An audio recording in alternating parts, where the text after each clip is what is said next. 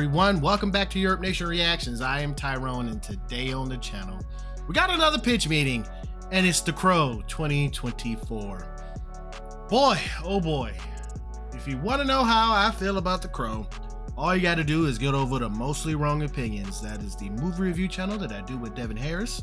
We did our review for that. I'll even put it as an end card here at the end of it. We did a review for Blink Twice and The Crow 2024, and one of those movies we liked way more. Can you guess which one? It was Blink Twice we liked more than The Crow. Let me tell you,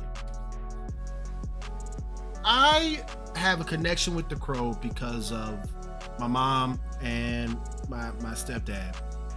When I was young, I saw the Brandon Lee version, and I saw it probably in 1995 because my parents, it came out in 94. My parents rented it and they watched it, and then I went to the video store. Kids, we used to have to go to video stores and pick up these things called video cassettes, okay, and put them in VCRs. And we used to watch movies like that way, and I really wanted to see this, and it blew my mind as a 9-year-old. Okay, and it was just sick because I thought it was just like to me at the time, I thought it was like a superhero, like a normal superhero type of thing, getting vengeance type of stuff, right? But fast forward to what I know about it now, that the creator James O'Barr made it because out of pain after a drunk driver killed his wife, and he was, you know, that was his therapy of writing this comic. You know, and then of course what happened to Brandon Lee was tragic, you know, and then for them to come around and make this, nothing against Bill Skarsgård, he did the best he could in that film with what he had. I blame it all on the writer-director, Rupert, whatever the heck his last name is. This guy is his third strikeout because he did Snow White and Huntsman, and he did, what is that? Just blanking my mind. Ghost in the Shell live action with Scarlett Johansson. Two bad ones. Then this horrible freaking film. But I talked on so much. Let's see what Ryan has to say. So, you have a movie for me? Yes, sir, I do. I was thinking we remake The Crow, the cult classic movie that's irrevocably tied to the tragic passing of Brandon Lee. Yeah, that one. Let's remake that one. Is that really necessary? Yes. Oh my God, well that means we have to do it. That's what that word means, yeah. All right, so tell me about this thing. Our hands are tied, we gotta. Well, we're gonna meet this girl, Shelly, right? And she's being chased by some bad guys. That's the worst kind of guys. Why are they after her? Because her friend sent her an incriminating video of this crime boss, Vincent, they both know. Okay. But before they can get her, she smartly gets herself arrested for drug possession. Brilliant move. Does she tell the cops she's being chased? Nope. Brilliant move. So she gets sent to this co-ed prison rehab style place where she meets the main character, Eric, who absolutely sucks, and they seem to kind of like each other. But then the bad guys show up, so he shows her how to escape this place. He just knows how to leave? He does, yes. So then they just hang out and fall in love. Like in another city or something? No, just at an apartment in town she stays at sometimes. Aren't they actively being pursued by people trying to murder her? Yes, so they have a nice weekend together, going to parties, hanging out, doing drugs. Okay. But then somehow the bad guys find them. Yeah, that makes sense. And they freaking kill them. Fatally? Kind of. Eric gets sent to this weird purgatory, and Shelly gets sent to hell. Sending Shelly to helly is tight. Okay, and so Eric finds out that their love was so powerful, deep, and pure that it transcended the traditional rules of death. Oh, wow, that was some weekend they spent together. The best weekend. So he'll get sent back to Earth as the Crow, and if he manages to kill the people responsible for the injustice of killing them, Shelly will come back to life. Wow, so what are we, like 15 minutes into the movie? We're like 45, 50?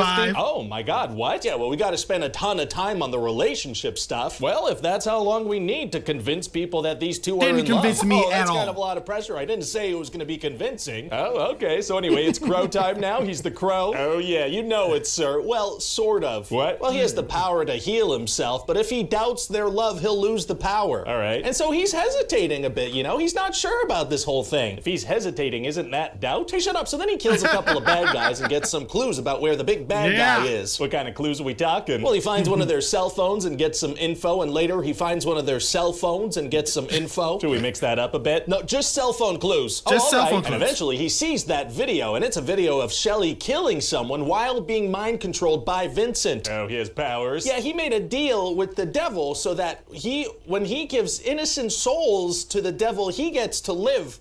And then also, he can do mind control, and he can turn people's eyes wide, It's and he so frowns. stupid. He's good at frowning. Great antagonist. Yeah, and so now that Eric saw that Rupert, video you of Shelley suck. killing someone, Don't he's ever not write a so sure movie he again. loves her anymore. Didn't he just kill multiple people? He's just not sure anymore, and since that was the condition of his powers, he dies and goes back to purgatory. Oh, it's gonna be tough to get back to the world of the living if you messed up the one requirement for being there. Actually, it's gonna be super easy. Barely an inconvenience. Oh, really? Yeah, he tells the freaking guy living in purgatory that he'll give up his soul for hers. Oh, so he's 100% sure about the love now? Oh yeah, sure as can be. What's changed since the last scene? Well, we're in a different scene now. That's a good point. So he gets sent back to Earth and he's gonna become the Crow. I thought he was already the Crow. Yeah, but like for real this time, and there's like 20 minutes left in the movie, so it's gonna be good. Oh, gotcha. So he goes to this opera house where Vincent is and absolutely slaughters a bunch of bodyguards, just kills them real good. He's supposed to be killing the people that killed him and his girlfriend,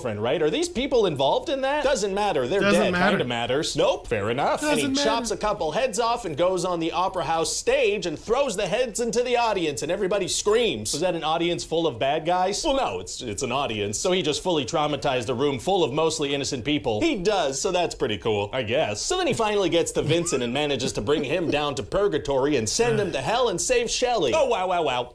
Wow. Wow. Yeah, and so now that she's saved, she wakes up at the moment they both died, but she's alive and Eric is dead. Wait, back to the moment they died? Does that mean that none of it happened? It doesn't make any Unclear. Bringing her sense. back to that point kind of makes it seem like none of that stuff happened and the bad guys are still out there looking for her. There's just no way to know what I meant by this. Well, okay then. So what do you think? Hey, it sounds like a remake nobody wanted or asked for, but you said we Right. gotta do it, so I don't see how this could go wrong. Bombs. Bombs. Yeah, this movie deserves to bomb, and it deserves a bomb on so many levels. Of you guys wanted to remake it in the first place, but then two, when you remade it, you didn't do anything of the core. Like he just said, slaughtering all these innocent people coming down. You're supposed to be killing the people who are directly responsible for this, but no. Some people, in Rupert defense, Rupert, I had to guess his name. I said Robert, whatever freaking his name is, the director and writer of this film.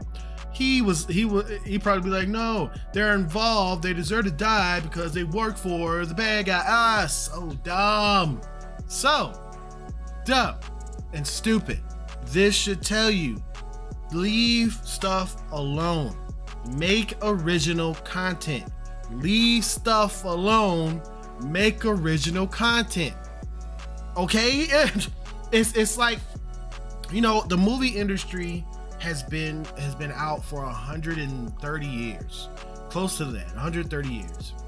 And anything that is like kind of like in black and white, you know, has been remade several times. Stuff from the 30s, you know, has been remade in the 60s and, you know, 70s, 80s and stuff like that, because it gave a new contextual look at the film, for the film and the story, right?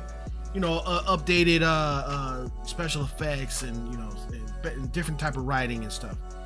But when you have something as fresh as The Crow, even 30 years later seems so fresh because of the vibe and the acting, and again the tragic passing of Brandon Lee, all that wrapped up in one.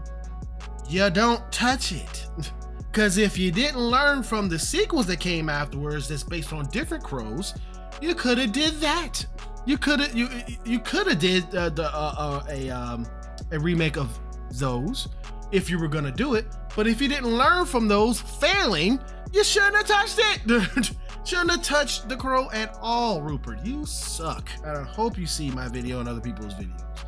You suck as a writer. Not so much on your aesthetics in your movies. Your aesthetics in your movies is okay, that's fine. And some of your camera angles is okay. But you as compiling a story together and making dialogue that makes sense And if your choice was to hire FKA Twigs, a great musician, as a actress, bro, you trash. Bill Skarsgård is a great actor, and he was just in the wrong movie. Okay, to be honest with you. He has another film coming out later this year, Nosferatu, which is what I just said, reinterpreting something that is super old. You know, Robert Eggers is directing that film and writing that film, but he's reinterpreting something that is super old from like the freaking 1920s, and he's bringing it to life into a new generation. That's how you do it. He's giving a whole new contextual aesthetic and vibe to it from the trailer that we've seen. Didn't see the film yet, but I am pretty sure Mr. Bill Skarsgård is gonna knock that role out of the park. Okay, that's how you do it, Rupert. Put down the pen, go home, live on the farm, do whatever you need to do. I don't care. You know, milk a cow. All right. But anyway, thank you, Mr. Ryan George, for pointing out how trash this film is. Get in the comments and let me know what you thought about this. I hope that you did not like this. But if you did, that's up to you. Whatever, you know, it's just me. All right. It's not just me. It's a lot of people who didn't like this film. But yeah, get in the comments. Let me know what you thought. And if you did like my reaction, please hit the thumbs up. It really does help out the channel more than you know. And if you're new to the channel, please consider hitting that subscribe button. Hit that notification bell to stay up to date with everything I do right here on Your Nation Reactions. Popping up over here is something else that I react to. It could be anything. I do a lot of things on this channel, but I think you should watch that and then come on back for something else that's interesting. All right. See you in another reaction. Rupert, stay away from movies. Peace.